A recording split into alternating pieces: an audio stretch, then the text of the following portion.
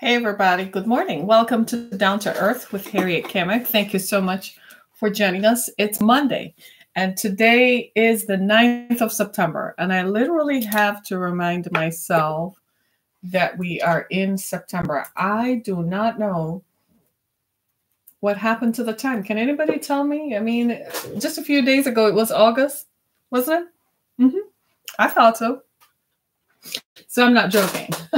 I'm not joking. I am doing the right thing. A few days ago, it was August, and we were all trying to figure out what September is going to be like. And of course, we live here in the Midwest where the weather, the weather is an event here. So it's cool. It's cool. It's cool today, right? It's cool today, but it's going to be hot tomorrow. For the rest of the week, it's going to be 80s. And yesterday, we were all wearing hoodies and jackets and all manner of things. And I'm not happy. You can tell. I'm not happy. No, I'm not happy because I don't like this, okay? I'm not liking it at all. I know I sound like I sound like I'm complaining. But seriously, like I was in the stores yesterday and everywhere there are boots. And I'm like, you gotta be kidding me. We just stopped wearing boots about 3 months ago. There's no way I want to go back to wearing boots. But it's inevitable. There it is. Right in front of my eyes, we're about to wear boots. So welcome to the fall season of Down to Earth with Harriet Kamek. You can listen to us on a variety of platforms. We're on Facebook, YouTube, Twitter, Periscope. And you can join us later. If you miss any of our broadcasts, you can always join us later on Spotify. You'll be able to hear the shows and things we talk about. And if you want to join into the show, if you feel like there's something that you want to say, if you feel like there's something for you to say, I encourage you to join in by calling into our show. Yes, we have a phone number that you can call in. Because I know many of you have something to say, don't you? Right? We all have issues and we all want to say what we want to say, when we want to say it. And you're like, Harriet, you know I have something to say and I want to say it. So the number to call in if you want to call into our show is 516-387-1463. So if you feel like you want to call in, certainly make sure you go ahead and do that, right? Today I want to talk about when Meghan met Harry. And of course, I'm putting this into context that this is love and love is love, right? That's what they say, love is love. And especially this week, because this week is the memorialization and commemoration of 9/11. This is the week when the worst terror attack on American soil took place. And this is the week when a lot of us lost friends and family members in 9/11, someone you know who knows someone kind of thing. And it touched a lot of lives because it happened in New York. And for the folks who live in New York, I imagine that there's still trauma. This morning I was asking my daughter if she remembers 9/11. She says it's not a memory that she's comfortable revisiting. She says for some reason it bothers her. And I said to her, perhaps it was that coming of age moment when, children became aware that the world was real and that there are people in the world who perhaps don't like other people and that it affected. And I said, it probably is because how it affected the adults around her. So for those of us who remember 9/11, it certainly is the week when we commemorate that. And I don't want to forget it because the folks who were first responders are dying and they are not surviving. And of course, the folks who lost friends and family members who never came back.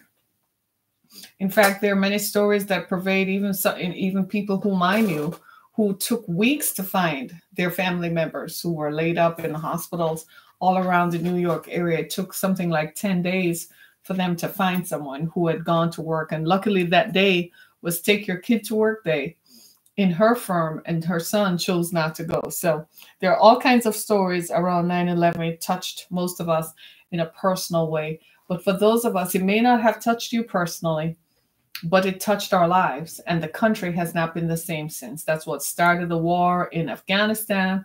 and Iraq, and it's been 18 years. It's been 18 years. I'm sorry, just the war in Afghanistan. The war in Iraq started 2 years in the 90s, 1990, 91 or so. But the war in Afghanistan began after that, and it's been 18 years. We need to put it to rest, right? It's time for us to get out of there, right? So I wanted to talk about when Harry met Meghan. And I wanted to talk about it contextually within the context of love. And I know some of you like looking at the people whom you're talking to. So you can find me streaming live on Twitter some days, right? But I wanted to talk about when Harry met Meghan. I'm going to tell you, I don't watch British television a lot. There are some British shows that I like that I find on Netflix that I like I mean, some of them are hilarious, I swear. And of course, who doesn't love James Bond, right? And the British culture is something that I'm very familiar with because I grew up, my background is such that I grew up in a country that was heavily influenced by the British culture. So I'm familiar with the ways of royalty and how the royal program operates. And so I'm therefore familiar with Prince Harry and Prince William, who are descendants of Princess Diana, who was killed in 1997, or she died violently in a car crash in 1997. So watching them grow up publicly, living their lives out publicly, was something that most of us could identify with or relate to. And so it was interesting when they became of age and they're going to marry. It's like, oh, you're old enough to marry? Wow. What if your mom were here? Kind of thing. And so I found it fascinating then that Prince Harry, and is a member of the British royal family, heir in line to the throne of England, right? To the royal throne of England, and a white man, powerful and wealthy, place well positioned in the world of power, politics, just downplayed, very subtle, but still there nonetheless, right? Make no mistake about it. The royal family of Great Britain has world influence and world power. Make no mistake about that. And to watch him choose an American woman for his wife and a Black American woman was very, very interesting. I wanted to see how this was going to play out because the British public loved Diana. And I wanted to see how this racism, if it exists, was going to play out. And it didn't surprise me and it didn't shock me. It just came out because, first of all, I think they hate him for being wealthy enough and having enough power and confidence to love whom he loves and having the choice to do it and feeling that he can exercise his choice. But they hate her because she's Black. They don't hate her because she's American. They couldn't, if he had married Reese Witherspoon or somebody like that, it would have just been another white woman. She just happens to be American. But because she's Black, there is this vapid, rabid hatred that has come out that I think is threatening. And here is why. There is a prominent journalist named Piers Morgan. I've tweeted him on Twitter because the things he writes about, what he writes about Meghan, is not a study in contrast or a study in personality. It's a study in racism. His remarks are racist, and he's as racist and out there, and he doesn't care if you call him racist. He doesn't care if what he pictorializes and says about her is racist. Recently, and I've been following his thread for a while, and at first, I wanted to give him the benefit of the doubt to say, well, maybe he's just, maybe he doesn't like her as a personality. Maybe he just doesn't admire her. After all, Meghan Markle was not a well-known actress, right? She was on Suits, an American drama based in Toronto. So she was not in the media all the time. She wasn't a bad girl with an image. She wasn't gyrating in public, smoking, drinking, none of that stuff. She was just an ordinary girl who chose the roles that she wanted to play in because it best represented her own personal views. That's it. So at first I thought Piers Morgan's purvey of her was sort of choice of travel. I was alarmed at it because I thought, you really are racist. Here's why. He said that she and her jet-setting ways. Now, she's a member of the royal family. I have never heard or read anywhere of any member of the British royal family taking commercial jets, but he says that she should. Do you see the racism? You see it now? Right. He says that she should take a commercial jet to fly with her and her baby. To me, the British public and the British royal family need to look into that, because Piers Morgan is influential.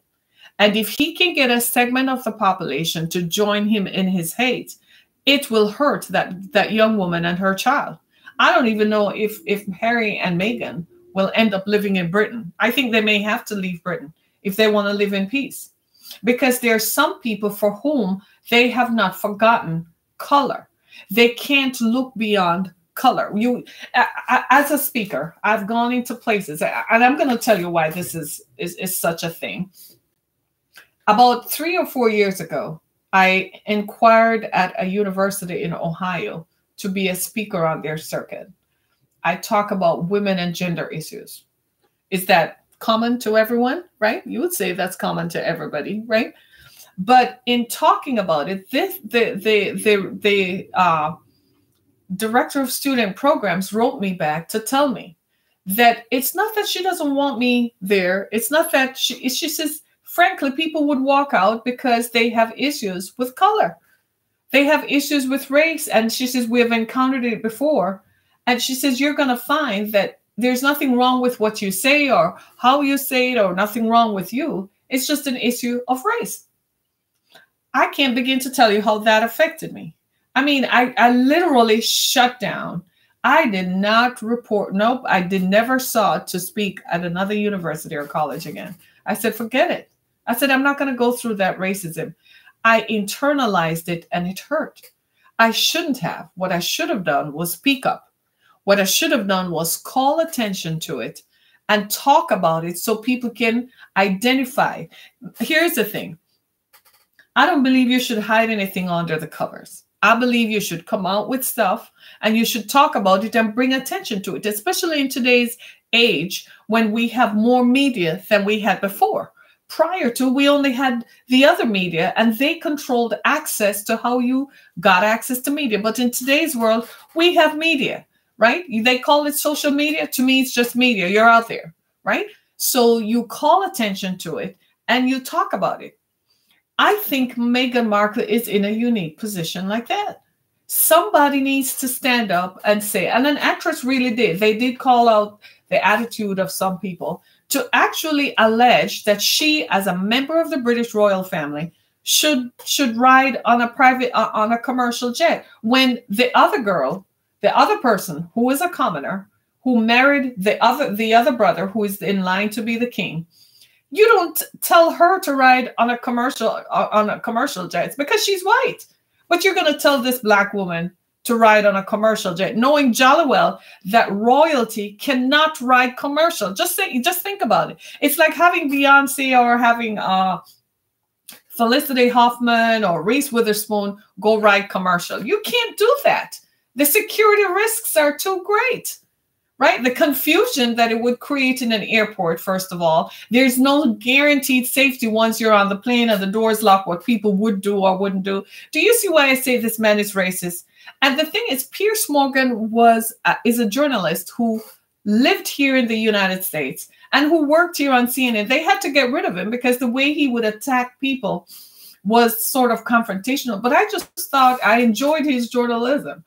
At the time, I didn't see it as racist. I just thought he was confrontational, and that was his own form, right? That was his own practice. I had no idea that when he went back home to his home country, that he would look at an American woman who is black and would treat her with the disdain that he treats her. Now, that is racism. So I used to follow him on Twitter because I liked him as a journalist. I admired him, but I don't now because you're racist. And whoever is listening to this, whoever, as far as I'm concerned, your views fall into the purvey of racism. And frankly, I don't give a care what you think, because that's the same thing you say about Meghan Markle. It's the same thing you would say about me. But you won't be, guess what you won't do? You won't be bold enough to say to my face, because I will answer you. She may not answer you, but I will, right? Racism is wrong. And as far as I'm concerned, Harry met Meghan and he loved her. Now, he's a man of worldly influence, so he knows that this was going to be tested. In fact, he was willing to give up the throne and go live in Toronto as a normal person, just so that he could be with whom he loved. And there are a lot of reasons for that. He watched his parents, who lived in a loveless marriage, and it killed his mother because she was trying to find love somewhere else. It made his father very unhappy. They lived together and they were bound by tradition and the customs of their culture, that they could not find love outside of the prescribed relationships their parents and the society and their traditions chose for them. So the royal friend, to be happy, let them marry whom they love. So Prince William married the other young woman, Kate, who was a commoner, but she's white, right? It appealed to the people because the people felt like they were part of the royal family. It ensures that the royal family stays current and relevant. But here comes Harry. Harry chose someone whom he loved. He said, this is whom I love. If we're going to marry whom I love, I'm going to marry whom I love, not who you think I should be with, not someone who is going to make me miserable and he cheats forever like his father did and breaks someone's heart and destroys people's lives. He's going to marry whom he loves. Now, what's wrong with that? You and I are asking the question, what's wrong with that? Tell me, what's wrong with that? Nothing. Absolutely nothing is wrong with that, is there? No, because you're marrying whom you love. Why should whom you love matter, whether they're black, white, yellow, green, or red? Love is love. Love doesn't know any color, right? So it's time for us to release these traditions that we have that dictate that people should stay in one group forever, stay in this group. I thought we had gotten rid of the caste system. I thought we had excoriated those ideas because they don't form part of our currency today.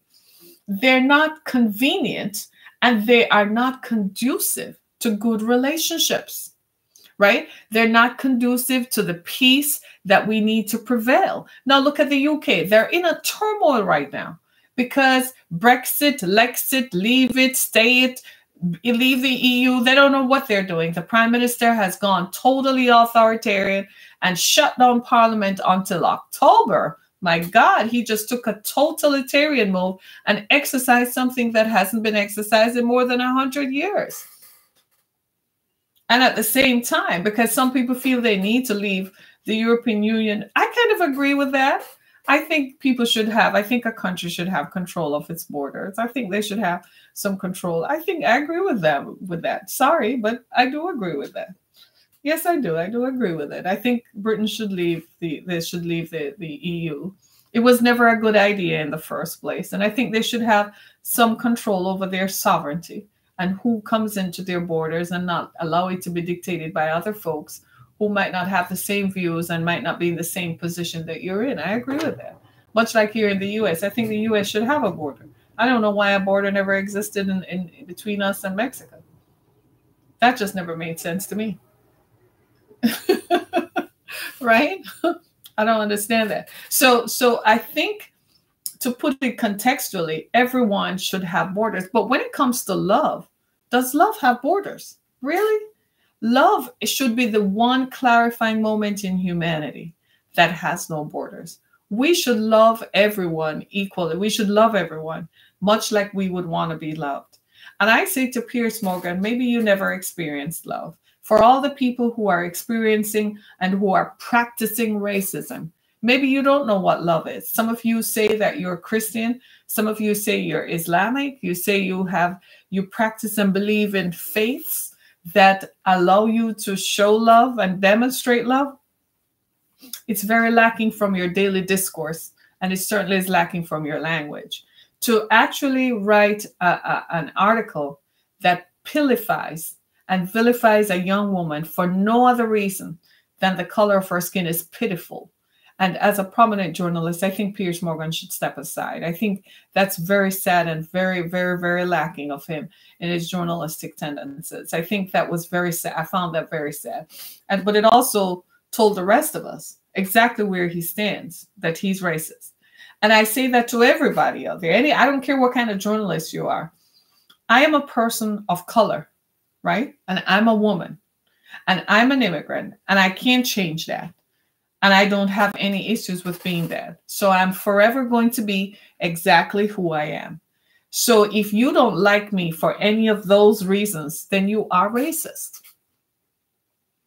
Plain and simple. If you're not going to like me, then dislike me because for other reasons, such as reasons that have nothing to do with my personhood. My personhood is that I'm a woman and I'm a person of color and I'm an immigrant. That's my personhood. That's how I was created to be. I wasn't created to fall into your mix of being white and born American and live in America, or born British. I was created in this personhood. So if you don't like me, you like me for things that I have no control over. Do you see what I'm saying? If you're going to dislike me for things I could change. Like you don't like the color of my hair, you don't like, my makeup, or you don't like what color clothing I wear, or you don't like, you don't like the words that I speak, you don't like what I write on. Like me for things that I can change. Dislike me for things that I can change. But don't dislike a person because of their appearance. Do you realize that people can't change their appearance? You're born black forever. You can't change that. What you're going to do, lighten your skin to make it more appealing to others? I'm not going to do that. And I'm never going to do that. I'm not going to light my skin so that you can think that I can appeal to you. I am exactly who I am because this is how I was created to be, right? This is the way that I sound is exactly how I'm supposed to sound. I'm not going to change that or modify it so that you can find it more appealing because it doesn't match up or line up with what you think that a person should be.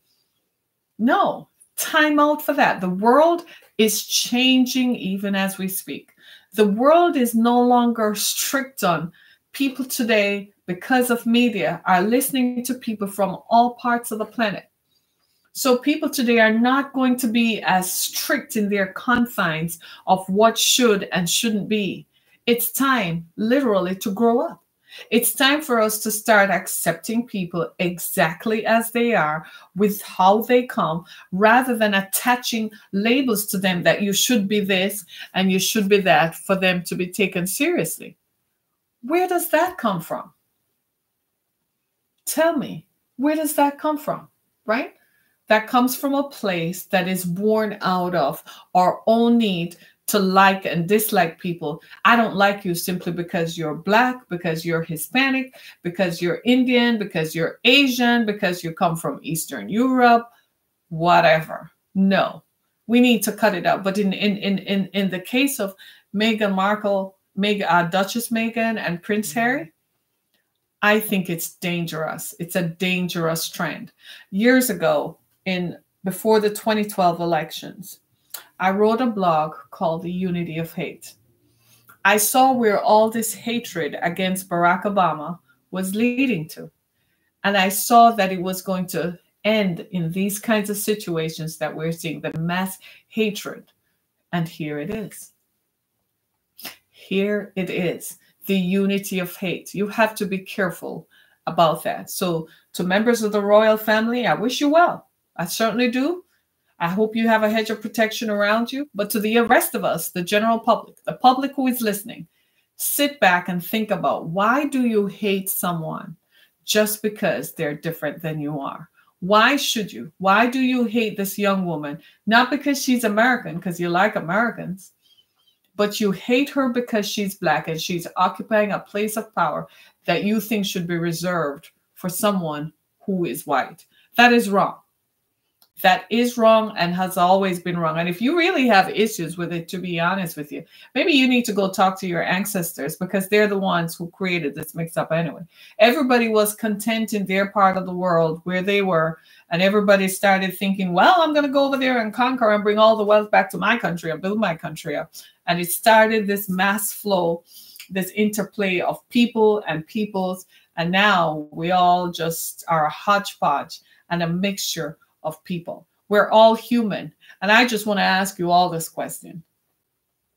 If something were to happen to the planet, are you going to care that somebody from Afghanistan or India or Pakistan help you? Are you going to care if something were to happen that we all have to head south? Are you going to care? Look at what's happening in Greenland, for crying out loud. Look at what's happening in the Arctic, where it's melting.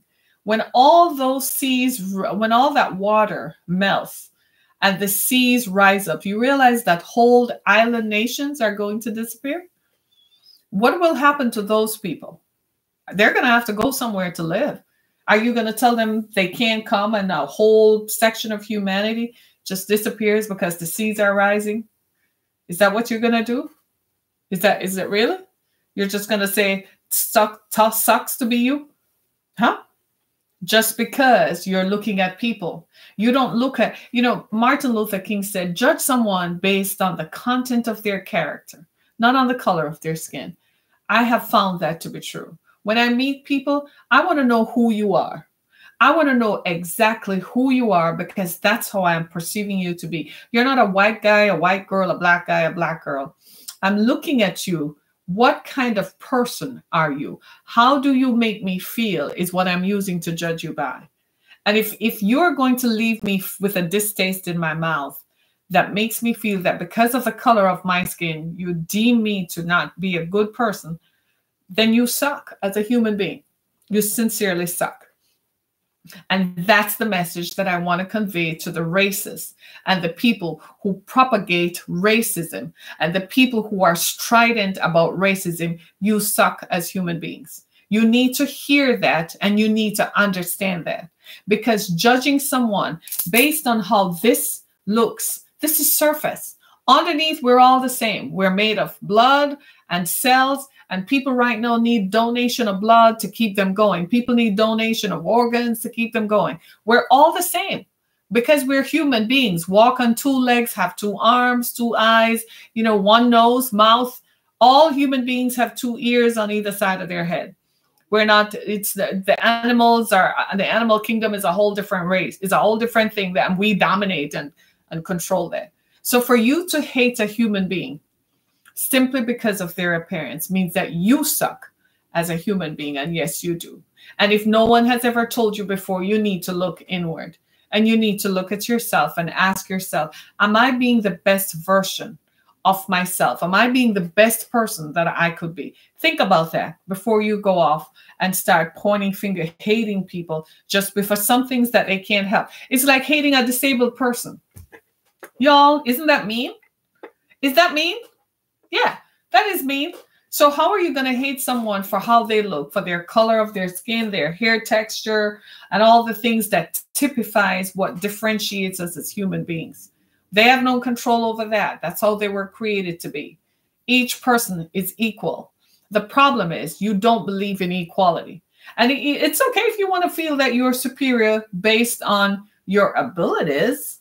But if you want, I find it really simple. I think you're a simple, basic person. If you think your superiority is based on your color, I find you very basic. I think it's very basic and silly. Okay? It's just silly to me. Be superior because you have different abilities. You have abilities of being a medical doctor, being an engineer, being an astrophysicist. That's what makes you superior, your knowledge, your prowess, your skill. That's what makes you a superior person. The way you look at others and treat others, that's what defines you, not by the color of your skin. This is Down to Earth with Harriet Kamek. I just want to thank you so much for joining us. Join me on Spotify later today, and you'll find that there is more that you can do. Go to my website, harrietkamek.com.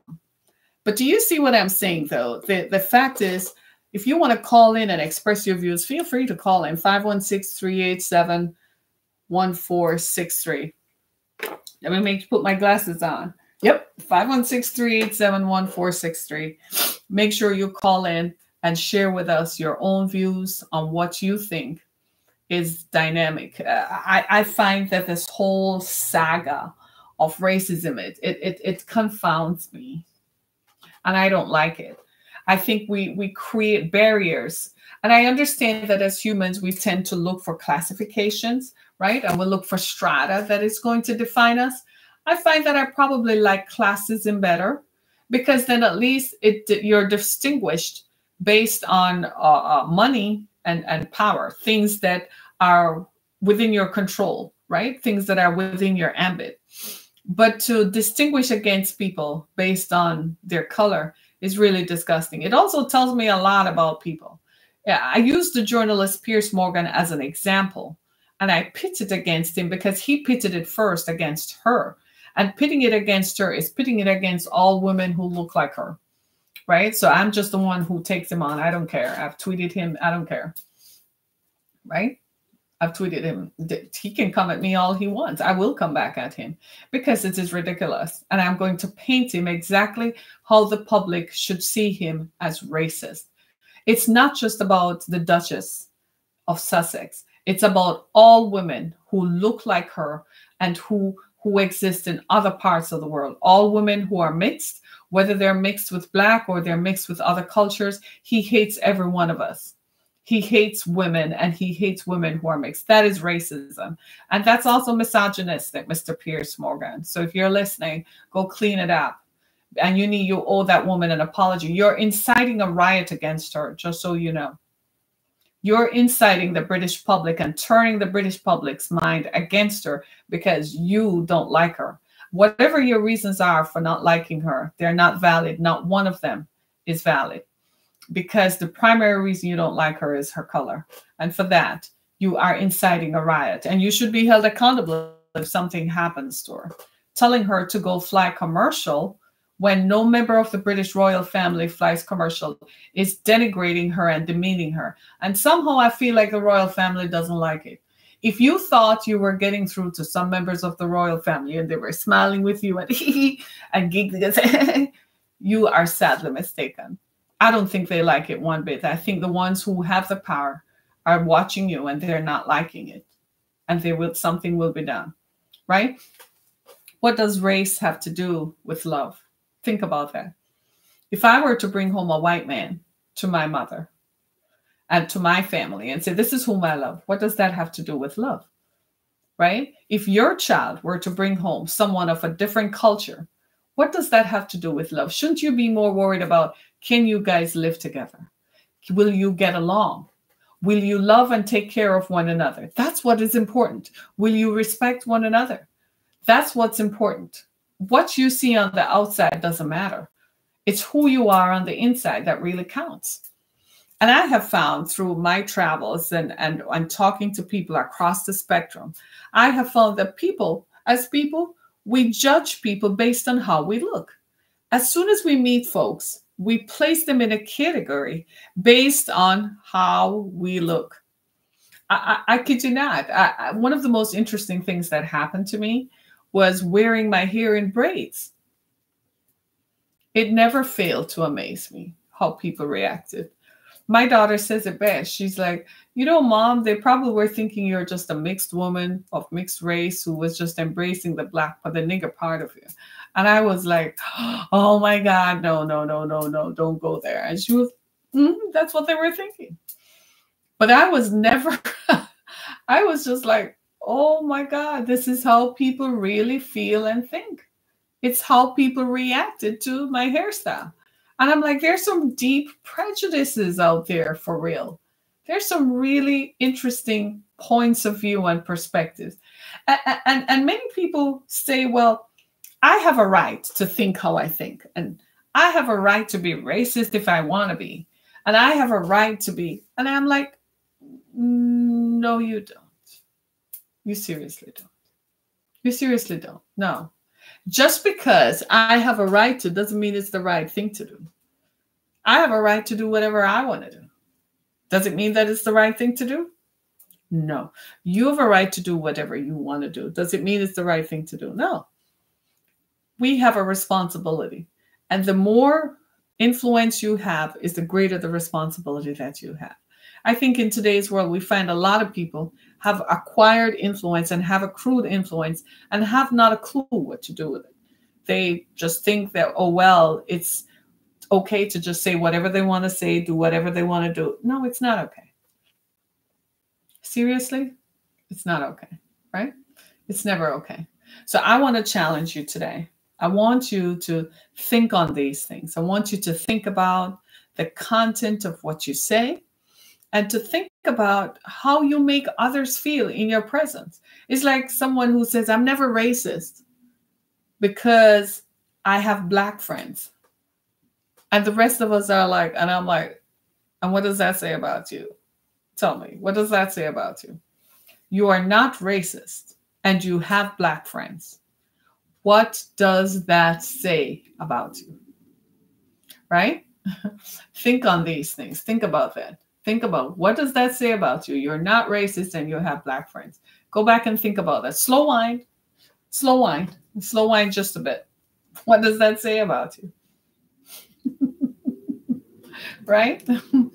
Think about it. We have to get to this, because I keep thinking, it could just be me, right? But I keep thinking, what if there is a weather catastrophic event that affects everyone on the planet? What would we all do? Because we've marginalized people so badly. What would we all do?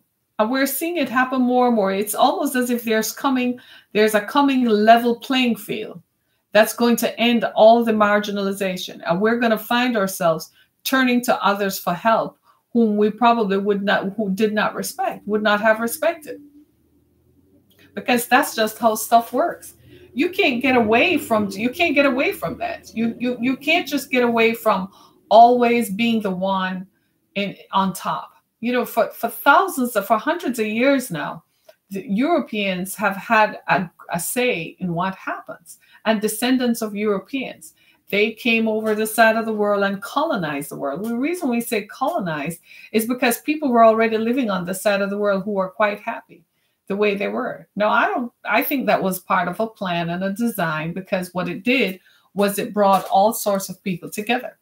It's just like if you were to do a DNA find of yourself, right? You know, all these popular websites that tell you if you send in your DNA samples, it can tell you what you look like and so on.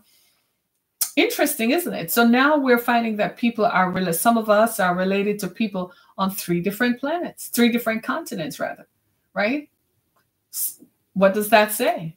People are surprised. People are emerging very, surprised at what is in their DNA. They look so different on the outside compared to what your DNA says.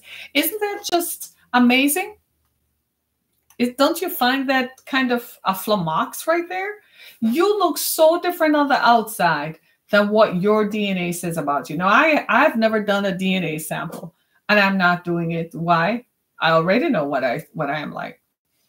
And I have issues. I think they're collecting. I think it's sort of like a second census, right? It's collecting people and grouping them. So if they need to in the future, they can group people by what you are or what you're mixed with, and they can tell what kind of diseases and so on that a certain group of people are more prone to. So I'm not into that. They're going to have to do the old-fashioned testing when the time comes. I'm not subscribing to it. So I haven't done it. And I hesitate to do it primarily on that reason, for that alone. I don't want to end up in some database somewhere. Recently, I read a story of somebody who they found a killer in a 1999 killing. And the reason they found him was through DNA evidence. How? They ran the DNA of the proposed people, the people who were last seen near the person who died, through a database. And they got a hit on a person. And when they looked at the DNA, who that person was connected to, one of the persons they were connected to was a person of interest, whom at the time they had no evidence and they had to release. Turns out the guy's now a pastor and blah, blah, blah, and they had to take him down. But he was the killer. And he confessed, and that's why he became a pastor. It convicted him. So I'm not going to do. So in my space, I'm thinking there are ulterior motives for knowing who everyone is related to, where everybody comes from. And I'm like, I'm not going to be a part of that. I don't want them to say that I got here and I'm related to them. I find it funny. I don't know. I have reservations, deep reservations about doing a DNA profile. I'm satisfied with the oral traditions that my ancestors have left me with. My ancestors, the ones who are still alive, like my grandmother is 97 in next April. I'm satisfied with her story, and I'm satisfied with what my father told me. And I'm satisfied with the efforts we have made since then to identify those who are still in the old country. So I will leave that there. All right. I will leave that there. I'm not pursuing nothing. I'm not interested because I think that it serves a purpose, and I'm not sure that the purpose is going to be beneficial to me. So on that basis, they can keep that one, right? They can keep it. So that's how I feel. I don't know if that is going to lessen racism necessarily. I think some of the most strident people who are racist probably need to go do a profile. I think it might be interesting for them to find out whom they're related to. What do you think? Don't you think so? I think some of the people who have the most objections to being Black or have the most objections to people who are Chinese or Asian or Hispanic, I think they should go. I think it would serve them well to go and find out who they're related to. They might just be completely blown away, might not even like what you find, right? As for me, I think I'm okay. I'm okay. I'm just going to stay right here, over here, and just deal with what I have to deal with and just be okay with that. Is that okay? Is that okay, anybody? That okay, right? I want you to do me a favor. Go to my website, theexodusfoundation.com. That's the foundation through which we do our nonprofit work. That's the foundation through which we provide services to victims of human sex trafficking. So go over there and make a donation. Any donation that you give helps us to do what we do, right? And in the meantime, if you ever need me to come and talk about any of these things, the intersection of faith and immigration, the intersections of border security, the objectification of women, human sex trafficking, what does violence do to individuals?